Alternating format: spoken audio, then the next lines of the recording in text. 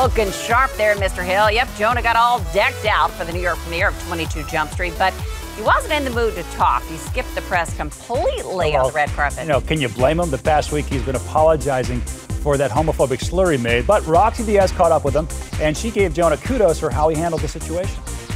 Your apology was so sincere.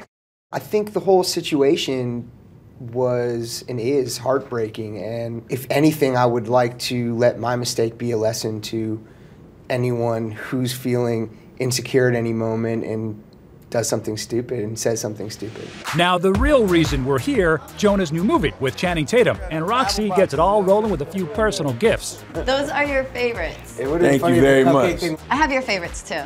Really? Yes. Wow. Are you ready for your favorites? I'm excited. What? He got Jordans? Oh Time out. He got Jordans and I got cupcakes? You know what? Like, this Best is interview ever. I'm only doing interviews with Entertainment Tonight from now on. Partners for life. Jonah is co-writer on the movie, which meant he got to make some favorable choices for himself in 22 Jump Street. And when you write the movie, you're like, okay, one of us is going to join the football team. Which one of us should that be? Channing. Also, which one of us should get the girl? Who's going to have sex with the girls? Yeah. You can't win all the time. I'm the Jordans. You got the cupcakes, I got the Jordans. I'm like, I keep losing left and right in this interview. But Rocsi had one more shoe to drop on Channing. It's actually 3 pairs of shoes.